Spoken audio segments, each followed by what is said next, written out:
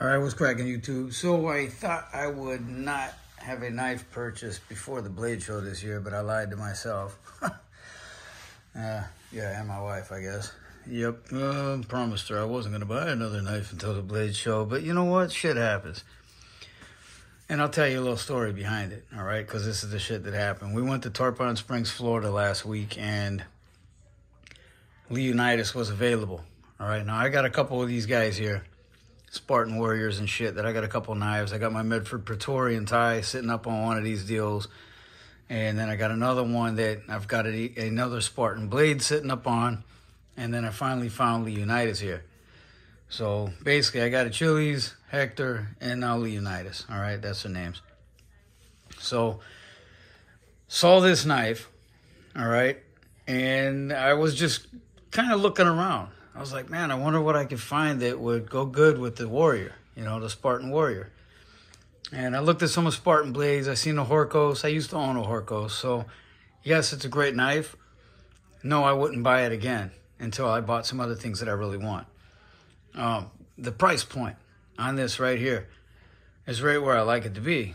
I mean, that is a very good knife. But I was looking at the cheaper version of it right after I got this guy.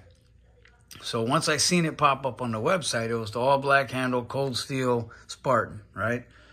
I never liked that knife. I had a friend of mine owned it years ago. I put it in my hand. I wasn't impressed. You know, I've always been into expensive knives that use different materials and stuff as far as the handles go, ergonomics, grips, all that kind of stuff. It's always different, right? So I've always went with the more expensive side of things because when I first started out knife collecting, I had a bunch of cheap stuff, and then I got into the expensive stuff, and I got to the point where it just went to my head that all this USA-made shit was the best. You know what I mean? And I had to have it USA-made. I wouldn't accept anything else. And I think I changed up somewhat over the last about year and a half or so. I do still only own two knives that are made in Taiwan, one of them being the Spartan, the other one being the Espada.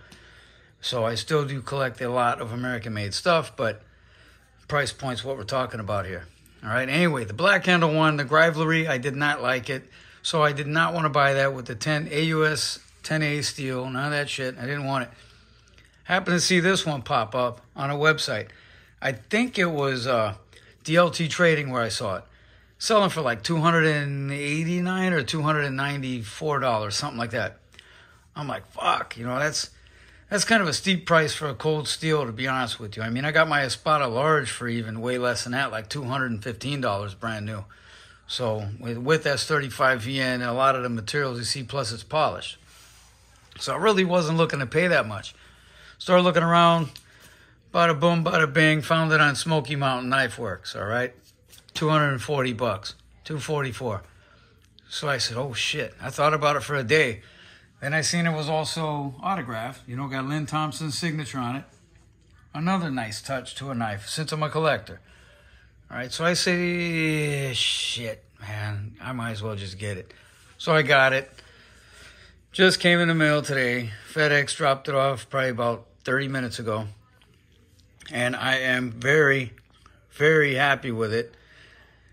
The craftsmanship, what you're getting out of it, and how great it's going to look when I stand it up in my Leonidas figurine here is just awesome.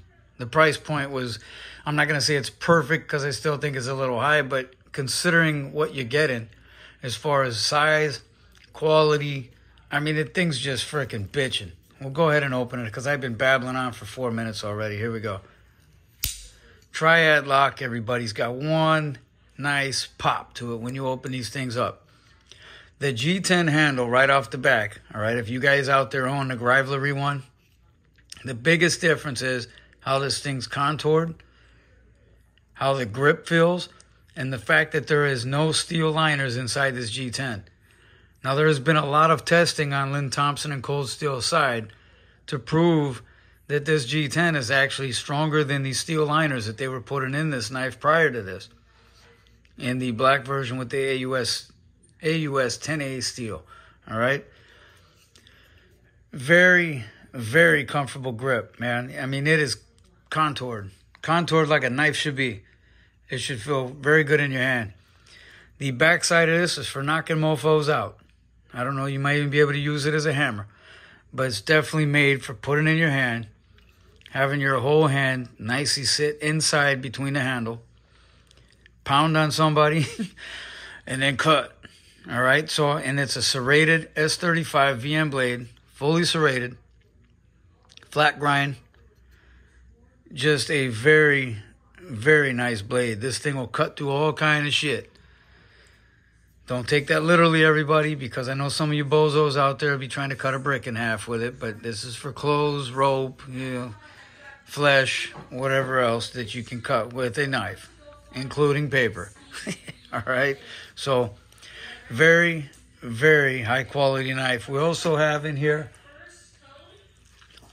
the grip. So when you're grabbing this thing, your hand does not depress and does not have the ability to depress that lock. So this knife will never close in your hand. The blade shape is like a kukri. So very, very cool shape. You know, you can chop with that blade, no problem. I forget what the weight is. Let's see. See, like about cold steel, man. They write everything on a freaking box. Look at that. 7.7 ounces they're putting it at. 4.5-inch blade.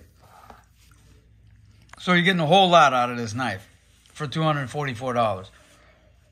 Compared to something like this, you're paying almost $1,000 for. Now you got a 190 thou thick blade here. You got a 150 thou thick blade on that one. Your handle's 3/16 per slab. So pretty nice wide titanium handle, frame lock. Triad lock. Handle's about a 1/2 inch wide. So very, very, very well balanced in the hand. I mean, this thing's just ridiculous, man. Look at this.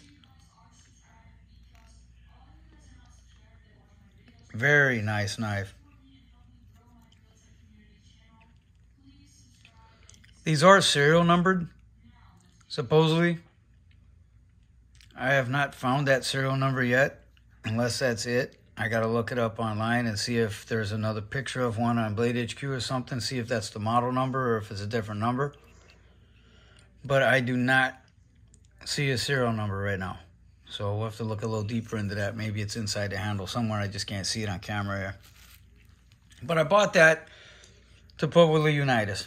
That was my main purpose of it. I will not be carrying this knife. I've got a lot of shit like this, okay? I got two sitting right in front of me here.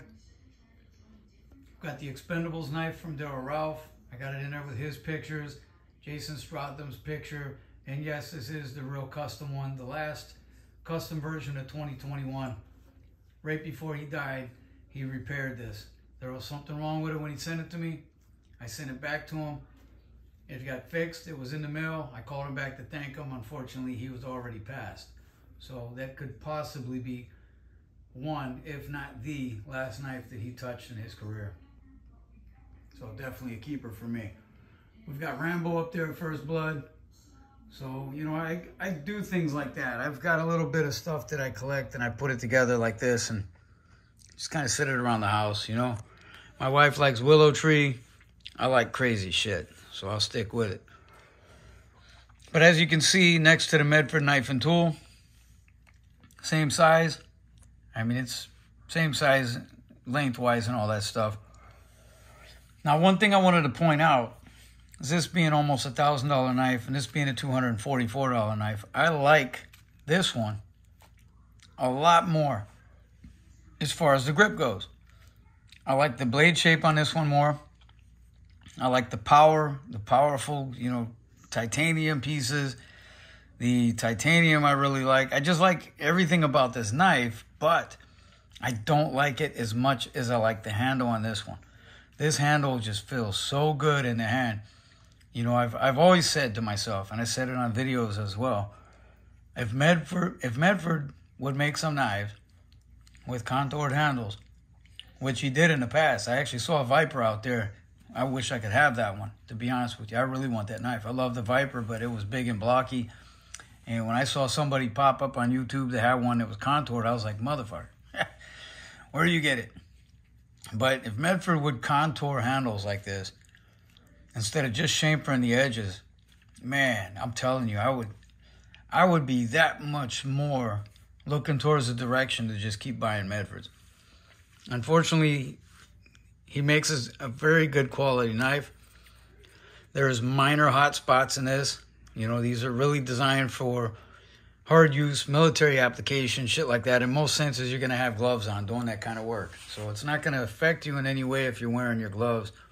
It's just when you're pocket carrying that thing down the street like I do.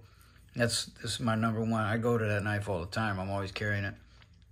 But when you carry it around and you pull it out of your pocket, you feel a little bit of hot spot. You're like, man, dude, sometimes it makes you want to take it out to the fucking grinder in the garage and take it apart and just radius or round it off yourself, contour it yourself, you know. But I also don't want to avoid the guy's warranty. If something happens in the future and I need to use it for some reason, strange ass reason, it breaks, you know, and I got to prove that it's their fault and not mine. I'm not going to be able to prove that if I fuck it up. But anyway, I like this handle a lot more is what I'm saying. This thing fits really good in the hand. Very good. And like I said, I did not like that cold steel knife years ago. I absolutely hated it. Liked the name of it, but I never liked the knife. And this is a very, very fine quality knife right here in front of me right now by Cold Steel. So if you guys are up in the air about that one, there's a limited number. I don't know limited to what number. It could be limited to frickin' 10,000. It could be limited to 50,000. It could be limited to 100. I don't know. All I know is the box is signed. The knife's got his signature on it, etched in, which I could really care less for, and it's a limited edition. So that's my biggest thing right there. Anyway, everybody, peace out. Hope you enjoy the video. If you're going to buy one, buy one. If not, that's all right too. If you enjoyed the video. All right. Late.